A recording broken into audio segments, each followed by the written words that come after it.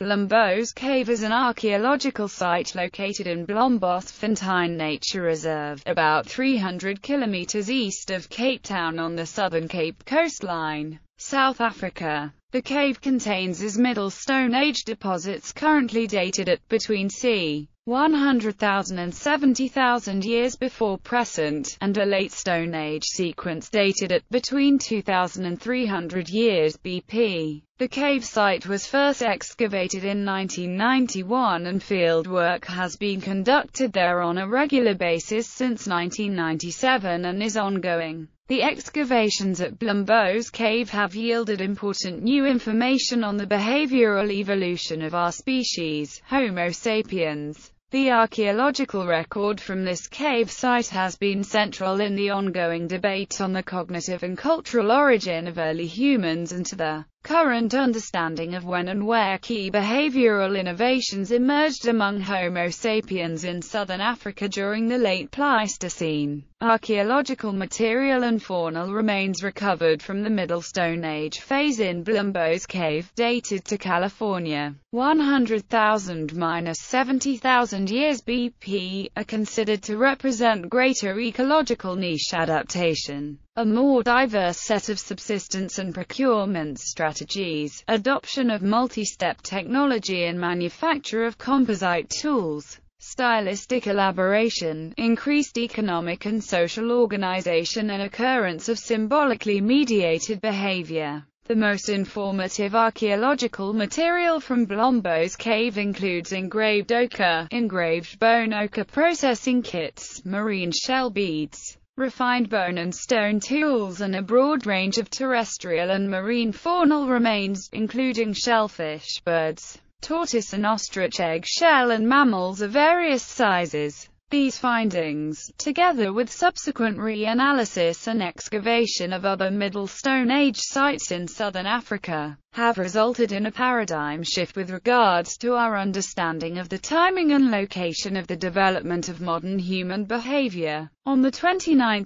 May 2015, Heritage Western Cape formally protected the site as a provincial heritage site. Excavation history and research context. Blombos Cave was first excavated in 1991–1992 as a part of Professor Christopher S. Henshelwood's doctoral thesis at the University of Cambridge. Holocene archaeology of the coastal Garcia State Forest, Southern Cape, South Africa. Blombos Cave was originally one of 9 Holocene later Stone Age sites that Henshelwood excavated, and it was first given the acronym GSF-8. In 1997, GSF-8 was renamed Blombos Cave and given its current acronym, BBC. From 1999 to 2011, in total 10 field seasons, each 6 weeks long, have been carried out at the cave site. From the initial excavations conducted in the early 1990s,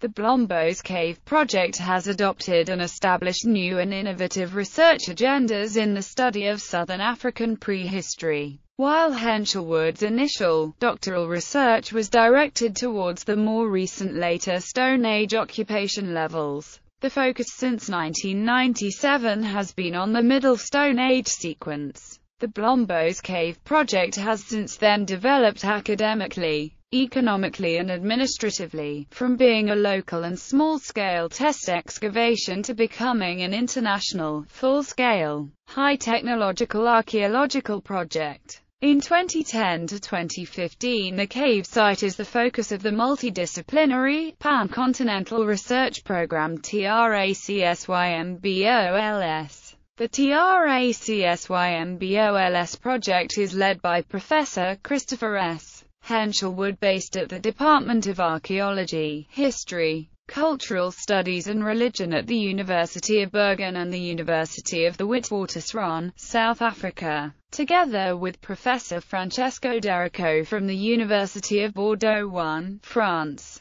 The aim of TRACSYMBOLS project is to examine how key behavioral innovations emerged among Homo sapiens and Homo neanderthalensis in southern Africa and Europe respectively, and to explore whether and how environmental variability influenced this development between 180,000 and 25,000 years ago, primarily by combining archaeological results, original multi-proxy paleo-environmental data and climatic simulations for 2 continents. Site description: the cave is situated in a south-facing cliff face 34.5 meter above sea level, California, 100 meters from the present-day shoreline. The cave formation is set in calcretes of the Huanco Formation, and the geological setting indicates that the cave was formed by wave action sometime during the Plio-Pleistocene. The interior of Blombos Cave comprises a single main chamber, and the entire interior cave floor is about 39 square meters behind the drip line. West of the cave's main chamber, anthropogenic deposit extends inwardly 3 to 5 meter. In this area, however, the cave ceiling lowers to a point where it falls in level with the surface, preventing access to the deposit beneath. In the area northeast of the main chamber, deposit expands into a low-lying antechamber of unknown extent due to the sand filling it. By the end of the 2011 field season, about 19.5 square meters of interior cave has been dug during the Blombos Cave excavations. Blombos Cave's outer talus forms a gently sloping platform of about 23 square meters that extends 4 to 5 meters southwards, before the terrain abruptly drops down towards shoreline that lies some 34.5 meters below the cave entrance. The talus, which primarily consists of Middle Stone Age deposit, rockfall and unconsolidated sediments, is stabilized by an area of large, exposed blocks. At some stage, and in between the prehistoric occupation of the cave site, these blocks have fallen down from the rock face above, effectively preventing site erosion and allowing sediments to stabilize and accumulate in front of the cave's drip line. Calcium carbonate-rich groundwater seeps in from the cave roof and percolates through the interior sediments, resulting in an alkaline environment with good preservation conditions. The excavated Middle Stone Age deposit in Blombos Cave consists of Aeolian dune sand, blown in through the cave entrance, and roof spall from the cave ceiling. Intermixed with these sandy matrixes are decomposed marine and terrestrial faunal remains and organic material. Large combustion features, small basin-shaped hearths and carbonized horizons are recorded throughout the whole MSA sequence. Stratigraphy and dating. When the excavation started at Blombos Cave in 1992, the cave entrance was partially sealed by dune sand, and about 20 centimeters of sterile Aeolian deposit covered the interior later Stone Age deposit. Underneath the Aeolian sand surface, 7 main phases of occupation have been identified in the 2.5-3 meter deep Blombos Cave stratigraphic sequence, 3 in the later Stone Age and 4 in the Middle Stone Age. These phases are further divided into finer lenses and sublenses, most of them less than 10 centimeters thick. The later Stone Age and Middle Stone Age levels are separated by a 5 to 50 centimeters thick, sterile unit named hiatus or dun. The hiatus consists of yellow Aeolian sand that blew into the cave at about 68,000–70,000 years BP, and shows little disturbance from the overlying later Stone Age units. Humans have briefly and sporadically occupied Blombos Cave throughout the Middle Stone Age and in the latter parts of the later Stone Age. The occupational hiatus between California, 68,000 and 2,000 years BP, combined with the geological evidence, indicates that the cave site was sealed off by Aeolian sand during this period. The cave entrance appeared to have reopened during the mid-Holocene transgression, when high sea levels eroded away most of the dune. Remnants of this eroded calcarenite dune are still visible in the surrounding coastal landscape.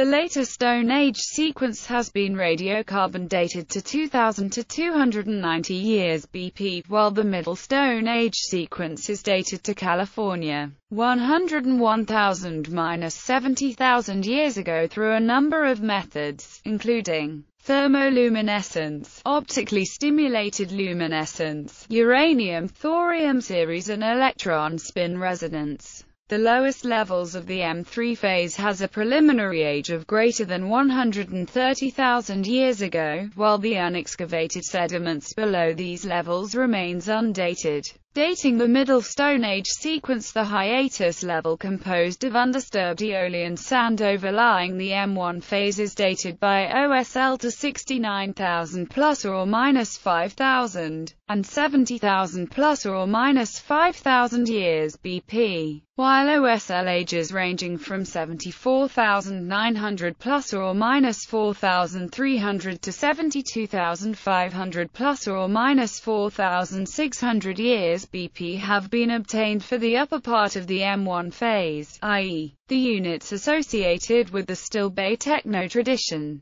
Jacobs et al. 2013 consider the Still Bay sequence at Blombos Cave to have begun only after 75,500 years BP and ended 67,800 years ago, lasting no longer than 6,600 years. The true age of the Still Bay has been debated, and ages presented by Jacobs et al. 2013 has been challenged on methodological grounds. TL ages for the M1 phase are 74,000 plus or minus 5,000 and 78,000 plus or minus 6,000 years BP. The lower layers in the M2 phase have been dated to between 78,900 plus or minus 5,900 and 78,800 plus or minus 5,600 years BP. The upper levels of the M3 phase are dated to California 100,000 years ago, coinciding with the high sea level stand during marine isotope stage 5C. A preliminary age of greater than 130,000 years BP is attributed to the lower M3 phase.